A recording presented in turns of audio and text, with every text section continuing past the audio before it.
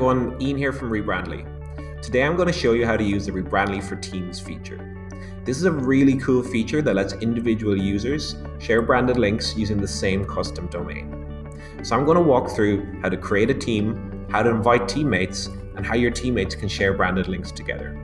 So from your dashboard, we're going to start by clicking Teams in the top navigation menu. From here I can see a list of all of the teams I already have access to. And I can also toggle between them in the left sidebar here. So since I already have a blue team, I'm going to make one and call it red team. Then see a list of all of the domains that I have access to. Whichever domains I select, my teammates will be able to use for creating branded links.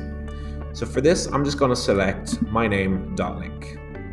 I'm then given the option to select an avatar for my team if I like, and also add a description about what this team is about. On this next screen, I'm given the option to add my teammates into my team. So I'm going to add my colleague Katie to join me in my red team. And then add a welcome message for Katie to let her know what this team is about. The really cool thing about this feature is that I can also send invitations to people who aren't yet using Rebrandly, and they can sign up in order to join me in my team so we can share branded links with the same custom domain. Once I hit send, I see that the red team has been added into my list of teams already. But let's have a look and see how this looks for Katie on her end. I'm Katie at Rebrandly, and I have just accepted Ian's invitation to join the red team. So once I followed the link in the email, you can see I've joined the team, and it now appears in my sidebar where all of the teams that I either belong to or own are listed just below my own personal avatar.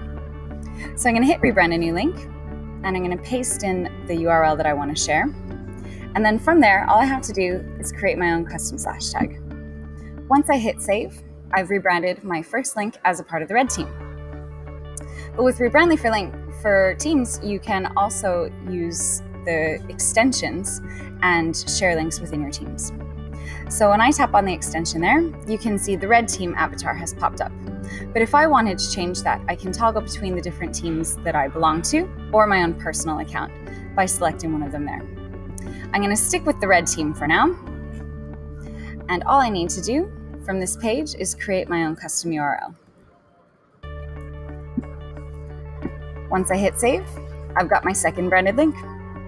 I'm just going to go back into my own dashboard, and you can see my branded links start to appear here. Thanks, Katie. So that's how you and your team can share branded links using the same custom domain by using the Rebrandly for Teams feature. If you have any questions about how to get set up with a team or how to use the Teams feature, feel free to comment on this video.